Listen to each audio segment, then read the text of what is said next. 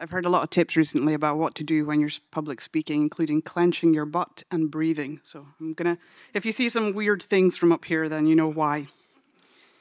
All right. Hello, I'm Lisa Marie Carvin, and I'm a full stack web dev. I've been working in WordPress for a very, very long time. We established last night that I think the first WordPress version I used didn't even have pages, so that's kind of how old that is.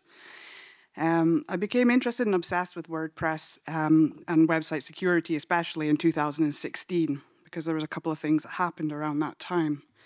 The first one was that my site was hacked, and I just kind of couldn't believe that somebody would do it. You know, my core was updated, all the plugins were done, my theme was custom coded. I'd done everything right, as far as I could see, but it was still hacked. And it wasn't anything too major, it was like a few text files in the root directory, mainly just saying like, haha, got you. You get a lot of that. I don't know if anybody here has found any weird text documents, but that's what they usually tend to do. And when I think back on it, it was kind of, must have been a piece of cake for them, you know, and that's kind of embarrassing. So the second thing that happened was that I got a bit older and I decided that I really, really enjoy my privacy, like to an obscene amount, which makes situations like this a little bit more chaotic. But data leaks from social media and the laid-back way that big tech is using our data really got me fired up and a desire to keep my stuff safe and stop them from digging through it in real life and in digital.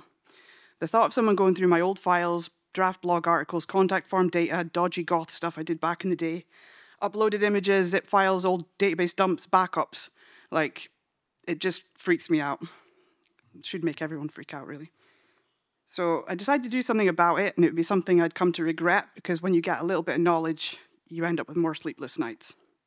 I decided to delve more into security and DevOps and find out what makes that side of things tick, which led to some interesting findings and into pen testing and OSCP to learn how these bad actors, see if this works. I love Nick, I do, honestly. But finding out how these bad actors work. How they get into systems, what they do when they get there, and why they would bother. Because why bother?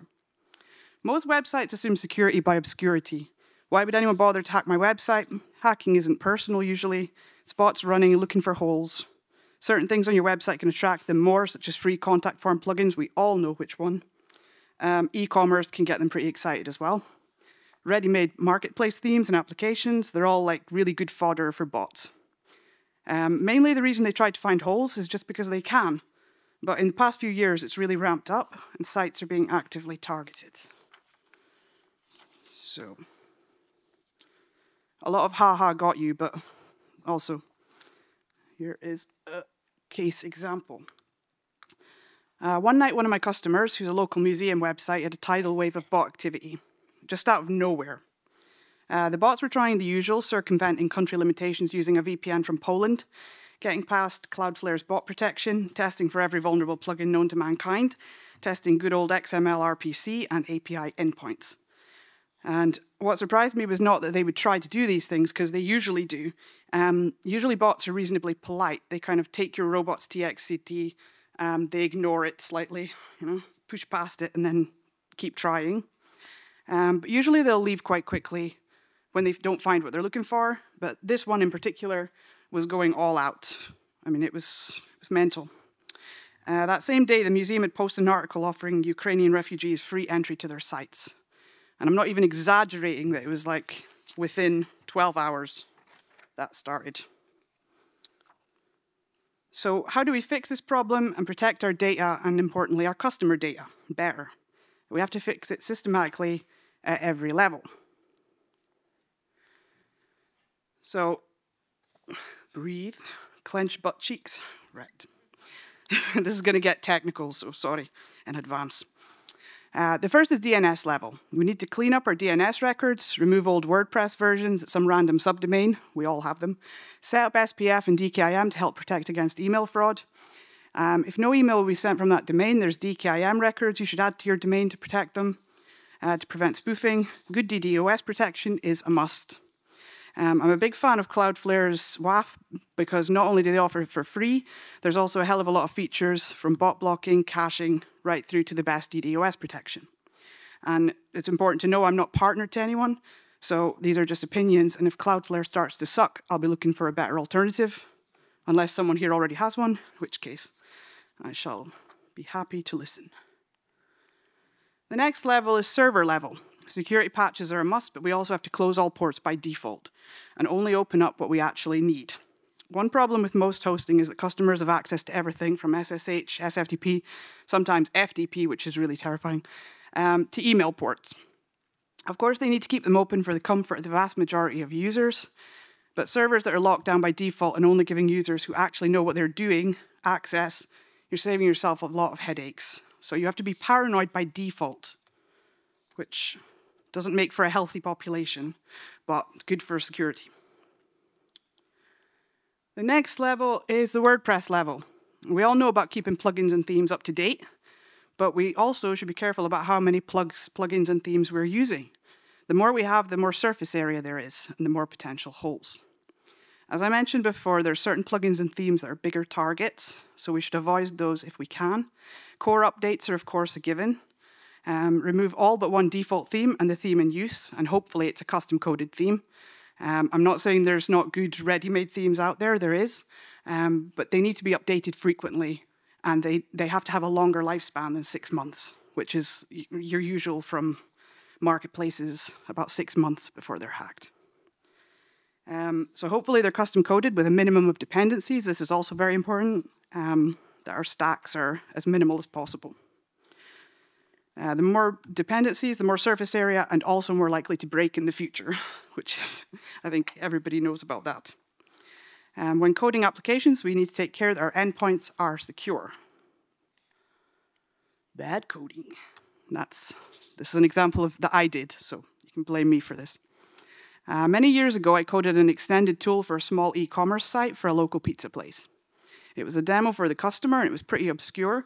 It wasn't easy to get to, and it was a standalone app within WordPress, so it wasn't even in the sitemaps. It took some time, but the bots did find it, and then eventually they were able to grab data out of it, which was customer emails in this case. The scammers then used those emails to send phishing emails to the pizza customers.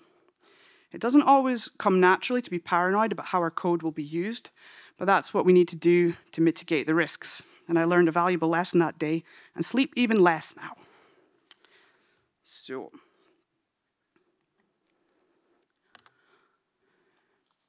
a security plugin is definitely a must, but you have to choose them pretty carefully.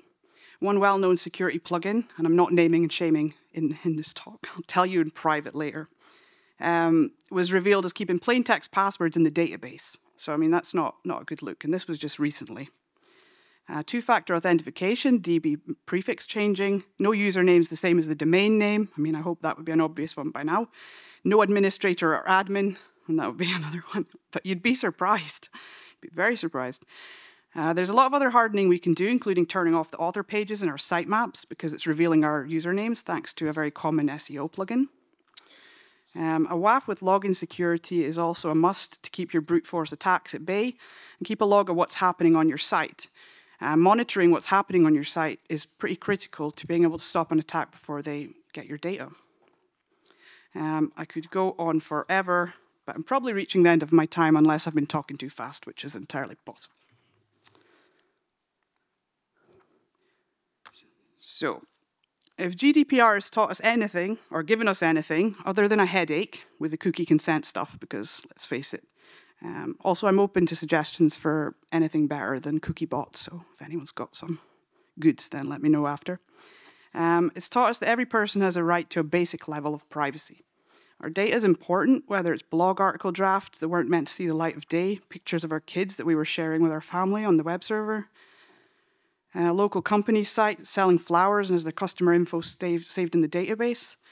Sometimes when we think about the data that's saved on websites, it's maybe not so critical, but it's still important to someone. And just because big tech isn't taking our privacy as seriously as it should, doesn't mean we can't try to secure our customers and ourselves against these torrent of bad actors, not including Nicolas Cage, by the way. So that's it. thank you for listening to my ramblings. Thank you to the organisers. And look forward to the rest of WordCamp and learning lots from the next speakers. That's it.